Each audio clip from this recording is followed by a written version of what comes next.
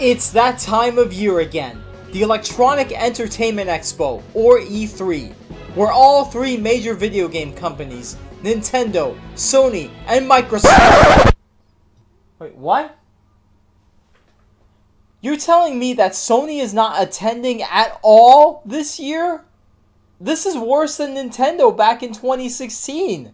At least they had some form of appearance, even if they didn't have a conference or a digital direct or something like that. Here, Sony has nothing to show at E3. I guess it's true what they say, E3 is dying, but it's an important event. It's an important event where the biggest, most important gaming announcements are made. Most of them anyway, but still, I don't get that. I mean, with the PlayStation 5 coming out, what the fuck is Sony doing? I mean, after three mediocre E3 conferences, they said fuck it, and we're not gonna do shit at all? And then they had this whole State of Play thing, which is a fucking ripoff of the Nintendo Direct and shit. Oh my god. Sony, what are you doing? What the fuck are you doing? You know what? I think we should try something different. Remember how I did E3 differently back in 2017? I'm gonna do that again. I'm gonna do the annual E3 video that way. Anyway, let's take it from the top.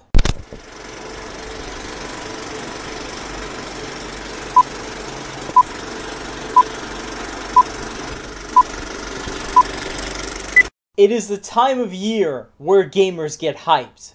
It is the time of year where we get huge announcements. And it is the time of year where questions are finally answered. Ladies and gentlemen, this is the Electronic Entertainment Expo 2019.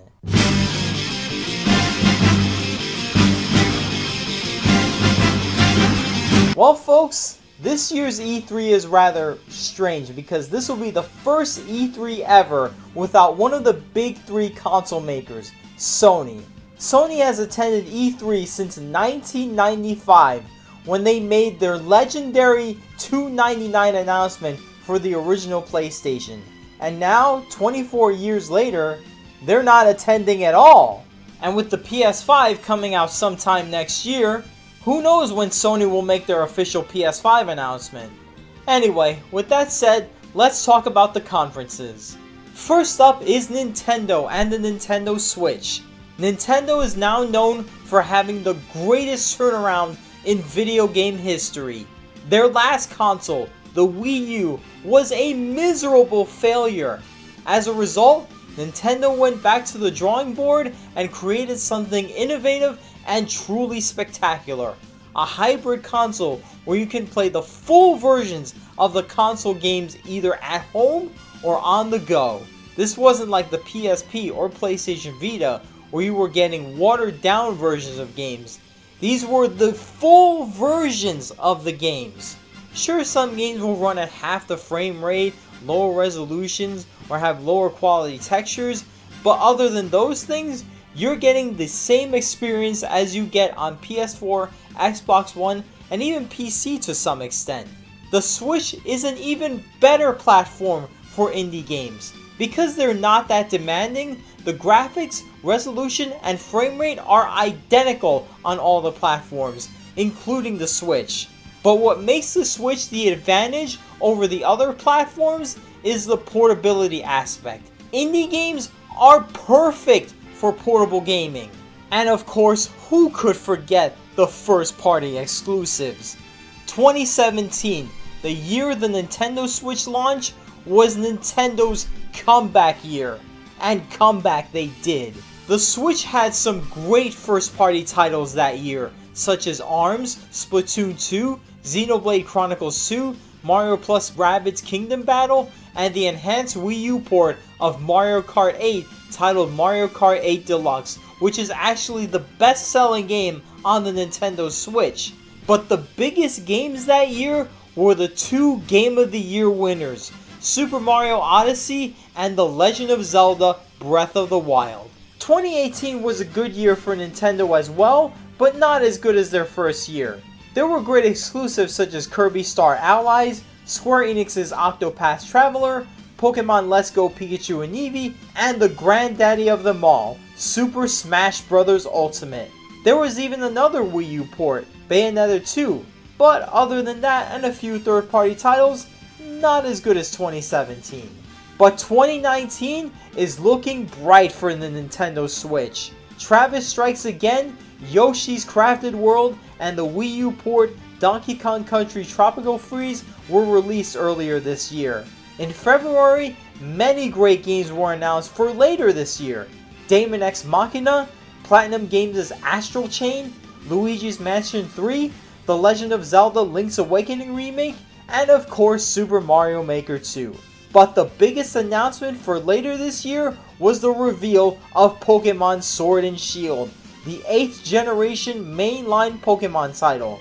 This will be a milestone not only for the Pokemon series, but Nintendo platforms as well. Since 1998, Pokemon has been the main seller for Nintendo handhelds, and with the Switch being a hybrid that you can play at home and on the go, Pokemon Sword and Shield will take the series to a whole new level. We got a taste of that in Let's Go Pikachu and Eevee. This time, however, it's the main course. Sure, you can play the previous Pokemon titles on the Super Game Boy, Game Boy Player, and of course emulation, but those games were designed specifically for handheld gaming. Pokemon Sword and Shield will be the first in the series developed for both handheld and console gaming together, and it's guaranteed to sell millions of Switch units this holiday season.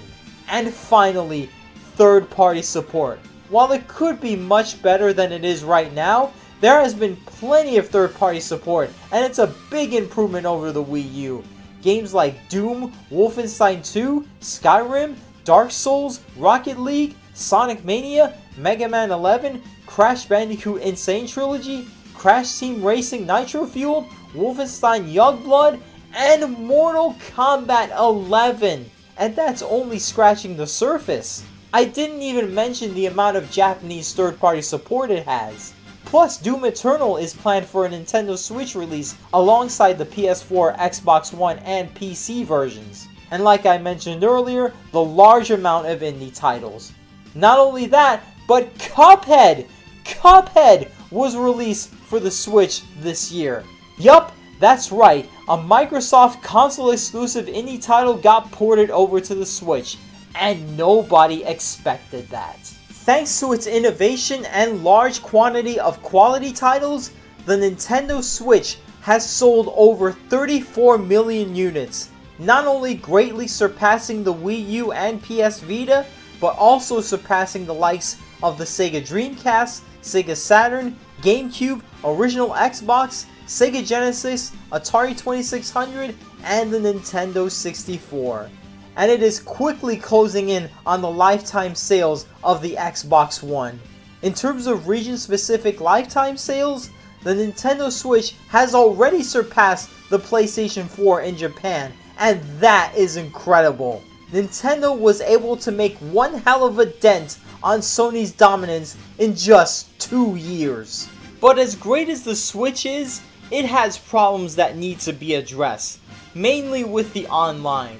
In 2018, Nintendo launched the Nintendo Switch Online subscription service. It put online multiplayer and voice chat behind the paywall, save for a few games like Fortnite, Warframe, and Paladins. It also included some free-to-download NES titles, all for a yearly fee of $20. However, despite the low price, many fans weren't happy with how Nintendo handled their online.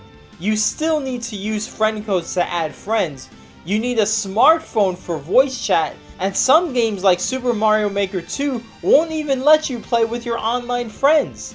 To make matters worse, they're very slow when it comes to adding new retro titles, and there are still only NES titles. This is a downgrade from the Virtual Console. Like, where are the Super Nintendo titles? Where are the N64 titles? Game Boy Advance? GameCube? Wii? I mean, it's understandable that they didn't want to include a Virtual Console this time on the eShop, since they want indie developers to have their time to shine, But if you're gonna move retro games to a subscription-based service, you gotta have more to offer, come on. Fortunately though, things aren't all too bad. In February this year, Nintendo released the online exclusive Tetris 99, and it's been very popular on the Switch. And if you don't want to pay for the subscription service, you can pre-order a limited edition of Super Mario Maker 2 that comes with a year of Nintendo Switch Online for only $10 more. Nevertheless, there's definitely room for improvement. A lot of room for improvement. Now that brings us to E3. Since Nintendo got their Super Mario Maker 2 and Pokemon Directs out of the way, what exactly will they announce at their 45-minute presentation? Rumor has it that a smaller handheld-only Switch is coming, as well as a more powerful Switch Pro. A Microsoft/Nintendo collaboration is also rumored. A Switch port of The Witcher 3 is rumored as well. Will all those be revealed? And what about other titles? Will Metroid Prime 4 and Bayonetta 3 get release dates? Will we get a new F-Zero title, a new Star Fox, or a new Punch-Out? Will more third-party titles like Call of Duty Modern Warfare be announced? Will Nintendo finally make big improvements to the Switch Online service? Only way to find out is at E3 this year. Next up is Microsoft and the Xbox One. Throughout this entire generation, Microsoft has struggled to gain a foothold on the console market. Though sales have improved, selling at over 40 million units in total, the Xbox One was hurt by the initial pre-launch disaster back in 2013, which was infamous for the always online and Kinect spy cam.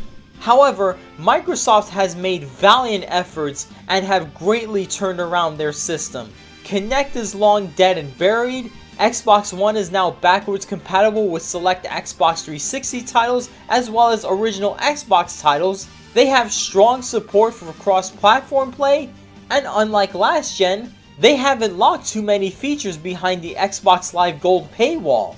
In 2016, Microsoft released a slimmer version of the Xbox One called the Xbox One S, and in 2017, in response to the PlayStation 4 Pro, they released the Xbox One X, a system that is more powerful than the PS4 Pro, but is essentially an expensive, watered-down gaming PC. But even though they've turned things around, the Xbox One does not have much to offer in terms of exclusives. Not quote-unquote Microsoft exclusives, actual console exclusives. Sure, most people enjoy playing Halo 5, Halo the Master Chief Collection, and Gears of War more on the Xbox, but the vast majority of Xbox One exclusives are on both Xbox One and PC, and they play better on PC. And it's easy to get into PC gaming nowadays. You don't really need to be a genius to build a gaming desktop, even kids could do that. Plus, services like Steam and GOG have been incredible and are way better than Xbox Live, and they are free on top of that. So one way or another, the PC versions of these quote-unquote Microsoft exclusives have the advantage. But it seems Microsoft is okay with that. In fact, since early this gen, Microsoft has taken a more relaxed and humble approach as opposed to their main competitor Sony, who seem to have become more arrogant and anti-consumer as of late. And Microsoft seems to be focusing more on helping out other platforms. As far as their E3 conferences go, they've been okay, but nothing really spectacular. That brings us to their E3 conference for this year. What will they announce there? Remember, Sony aren't the only ones coming out with a 9th generation console. The next Xbox is also in the works as well. Will they reveal the next Xbox? Will they at least show a teaser? Or will they wait until early next year? And what about the Project X Cloud streaming service that was announced last year? What promises does it have? Will their rumored partnership with Nintendo be announced before Nintendo's Direct? And what games will be announced there? Will Battletoads finally get a gameplay trailer and release date? Will the rumored Banjo-Kazooie title be announced? Will Halo Infinite finally get a release date? Only way to find out is at E3 this year. PC Gamer magazine returns once again for the PC Gaming Show. This time, it's powered by the infamous Epic Games Store. What PC games, exclusive and multi-platform, will be announced this year? And with Epic Games there, Will games for Steam and GOG be announced as well? Only way to find out is at E3 this year. Many third-party developers will be at E3 as well, some of which will have their own conferences again, including Bethesda, Ubisoft, Square Enix, and Devolver Digital. Keep an eye out for major announcements from those guys. Who will come out on top? Who will deliver the best conference? And who will deliver the best games? All of our questions will finally be answered at E3 this year. Like the previous years, all the big E3 conferences will be streamed on Twitch. You can find most of them on twitch.tv/Twitch, but there are other ways to watch the conferences. You can also watch live streams of E3 conferences on E3's official Facebook and Twitter accounts. Here are the dates and times for the conferences. Microsoft's conference will air tomorrow, June 9th at 4 p.m. Eastern, 1 p.m. Pacific. The PC Gaming Show will air on Monday, June 10th at 1 p.m. Eastern, 10 a.m. Pacific. And you can catch that on twitch.tv/PCGamer, youtube.com/PCGamer, facebook.com/PCGamerMagazine, or twitter.com/PCGamer. And finally, Nintendo's E3 digital event. It will air on Tuesday, June 11th at 12 p.m. Eastern, 9 a.m. Pacific. And you can catch that on twitch.tv/Nintendo, youtube.com/Nintendo, facebook.com/Nintendo, or twitter.com/Nintendo. And to spice things up, I'll be posting my live reactions. How will you find them? All you gotta do is either follow my Twitter page or like my Facebook page. The links are in the description. There, you will see all of my reactions to all of the conferences, and I will use the hashtags E3 and E3 2019. And after all the conferences are done, be sure to subscribe to my spin-off channel, A Square, for my quick thoughts on the E3 announcements. So until then, I'm Allie-RX, and I'll see you on the other side.